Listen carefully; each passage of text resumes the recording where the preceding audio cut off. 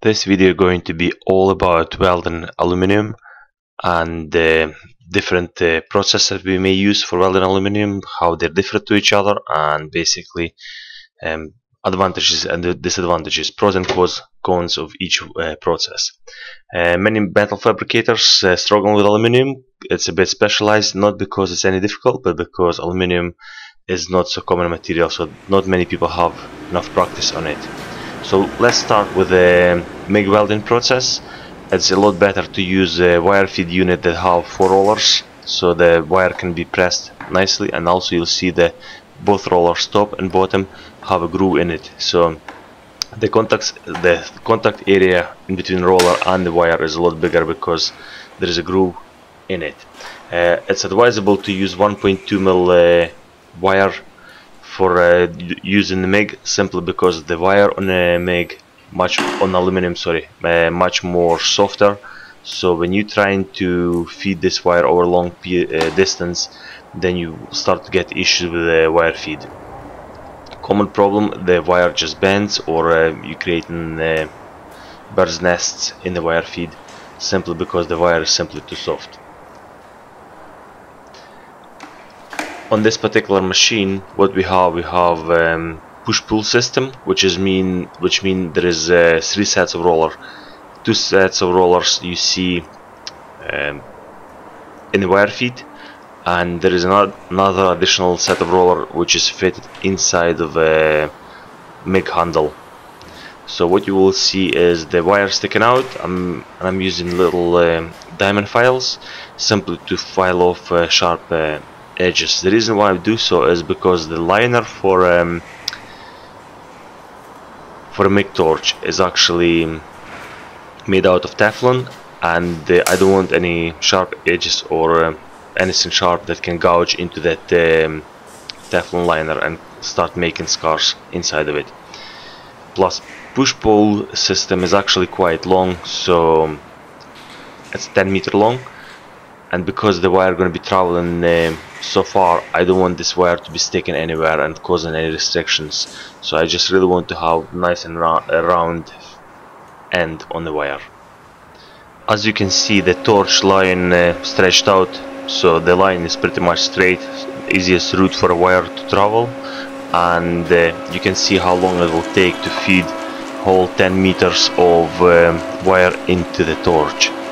Now it doesn't mean that any other setup with a regular torch will not work, but this system was designed particularly for doing aluminium. So you have 2 drive rollers in the wire feed and 1 drive roller in the torch handle, and basically it's called push-pull system because wire feed pushing and the handle pulling the wire as well. And this allows you huge amount of flexibility. You can move around, you can go into awkward places, and this is how a handle works. And you can see a little motor inside. So there is a small liner in the torch as well, just a brass liner. Pop it back in, and you see there is a same again drive roller and compression roller, which help to drive wire right through. It is still very common misconception that different welding types give you different quality. It is not true. If welding carried out properly, regardless of type, you still get really good quality, pretty much same quality out of different welding types. It is true to say that different welding types suited a little better for different types of joints. For example, MIG welding suits really well to fillet welds, and TIG welding would suit really well to outside corner joints, and you also can say that MIG suits really well for big runs, big surface areas, really long runs where you don't have to start and stop for a long distance. And your TIG welding would suit a lot smaller components, something where you can actually get around very easily and get into tight spaces and tight corners and so on. This is a base flange, which is a part of a mast. It will be fitted onto the fishing boat, and as you can see from arc shot, it is a vertical lap welding on aluminium, and it flows really well. From a sound you can hear that it started off slightly hotter, and then I managed to lower down amperage. There is controls for that on this particular torch, but it helps in this sort of situations because to start with you need to have quite lots of power to heat up aluminium, and then once aluminium heats up and heat starts to travel quite fast, you need to reduce your amperage because you're becoming too hot on the run. As I mentioned, the fillet welds, it worked really well for make in pretty much any position, vertical up or horizontal. The other thing which works really well for MIG is filling the gap. As you can see in here, there's a gap been left in there, so you can actually get deeper penetration on the part, and all of this can be easily filled up with the MIG. Without doubt, you could weld this with a TIG as well. You could even back forge it and make it absolutely 100% perfect.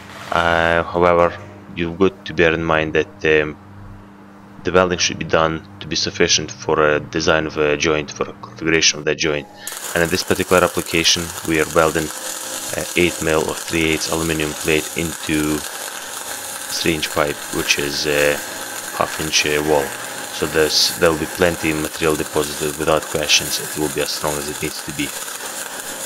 So as you can see, bridging a gap with the MIG is not really a problem, and it's very easily done without any extra hassle. Quite often people see black suit after welding with the MIG, and they're trying to work out what's the reason. And black suit is a really good indication that you're running just a little bit too cold, just a little touch too cold. Once you bump up your amperage, your voltage on the MIG, would be more correct to say the voltage, and then you will see all of this disappear. Well, you have a choice of either lifting up your voltage on the MIG or simply preheat parts a little bit to give it some little extra heat in it. You will see that on the second run we'll have a totally different picture altogether, and the weld will come up a lot more cleaner because there's already some heat in the part from a previous run. Again, you can hear that I lift up amperage a little bit more as well, and the sound of arc is totally different. You'll see there is very minimal sputter and really good transfer rate for filling up gaps or pushing quite a lot of material. Other methods of welding aluminium, like friction welding or even DC stick welding, I don't have any stick rods for aluminium. I don't really use them, and so that I can't really show you video and I can't really discuss them much. However, friction welding is something that has its own place in the mechanized production lines, where things need to be assembled together quickly and they can be friction welded. So in this part you will see exactly what I meant by different configuration types for joints can benefit from different types of welding. So this particular one I'm gonna weld with a TIG, this AC TIG, and you will see that because of the shape of the joint, outside corner joint, it flows really nicely. However, if you pay attention to the time it takes to make such a little weld, you will see that it goes into no comparison to when you compare it to MIG welding. It is quite possible to increase the speed when you have people who's really experienced with what they're doing and with the type of work that they've done quite few bits. The productivity can go quite high up. However, it's still the same thing applies to MIG welding as well, and on the MIG welding you can zap really quick. However, on this particular type of joints, it makes total sense to use two different types of welding to achieve good results. If you paid attention, you probably realized that I was using long upslope and long downslope settings on the TIG to achieve better control in the heat input during this welding. And here's how a joint looks. As you can see, there isn't that much ripple, simply because the feed was quite smooth. The next welding process for welding aluminium that I would like to speak about is open flame welding process. and it is one of the most underrated welding processes overall, simply because it has huge benefits along with the obvious shortcomings. So what you see me putting on is a specialized flux for welding aluminium.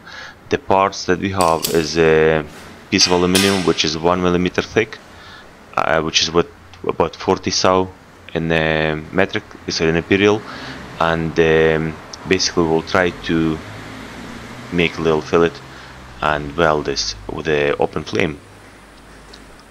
The major disadvantage of this welding process is huge heat affected zone, and on a thin material it can create quite a lot of distortion. On a big heavy material you will need a lot of heat in order to heat up the whole part before you will actually get to the welding temperature, so it's not really that effective. However, this welding method is absolutely phenomenal, especially if you have to weld something really thin outside in the situation where everything is exposed to the weather and you haven't got any ability to shelter yourself properly, and basically any wind condition you can work. And the only thing what you can't work is in the rain, because rain will wash away your welding flux. Welding flux comes as a powder and you just mix it with the water and then you can brush it on. So if you have a rain, obviously it will wash out the flux and you won't be able to do welding. As you can see, my joints just opened up a little bit. I have about 2 mil gap on the bottom of it. So my intention is to put the bottom tack, because I'm not 100% confident in the top tack that it will last. So I want to put a bottom tack, and I will start welding from bottom to the top, and you'll be able to observe it. If you welding with the clear glasses, it's going to be quite difficult because the whole thing will just bright up quite a lot. You can see the gap shining through. So it's a lot better to weld with the dark tinted glasses. You can see a lot better with them. So basically speaking, you can't really see it that well on the video.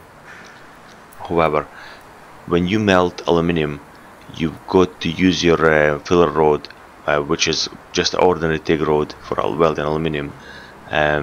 You've got to use it to move around and to disturb a paddle a little bit. You've got to agitate paddle, because there is no electric frequencies from arc that will agitate paddle for you.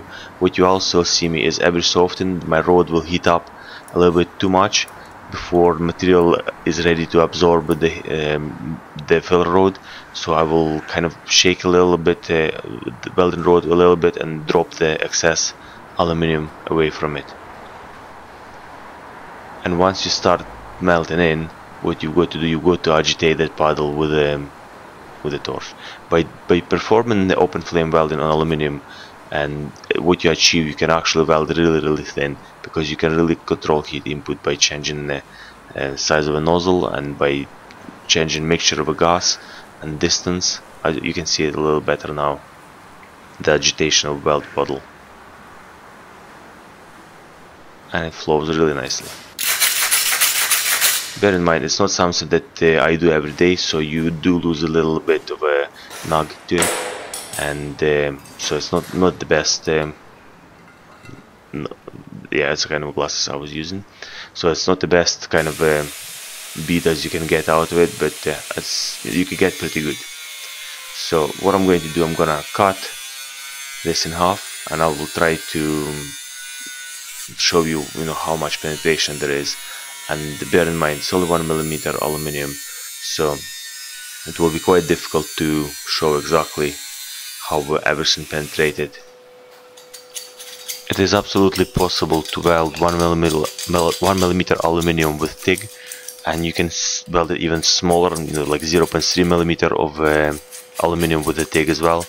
However, when you look into combination, when you need to have reasonably good strength of a joint, and it needs to be delivered in difficult conditions, like as I described already, then this particular skill of welding aluminium with gas welding or open flame welding, how you would like to call it, then this is just another useful skill that you may have in your skill set that you can apply whenever you need to. and it's handy because it can get you can get job done and can get you out of difficult situation. I often say we don't do welding, we provide solution to the problem. And one of the example of the jobs that we've done is removal of fluorescent anchor points for University of Aberdeen on their campus at Garth-D. And you can see that the anchor points that were actually bolted to the structure of a building, and then had the wire system running in between them, had to be removed. And all aluminium roof, which also was around about 0.7 mil thick, had to be welded patches. There was 52 of them, and basically new hatches fitted, all sorts of things like this. And the gas welding of aluminium, or open flame welding of aluminium, is a skill that was absolutely necessary for that job.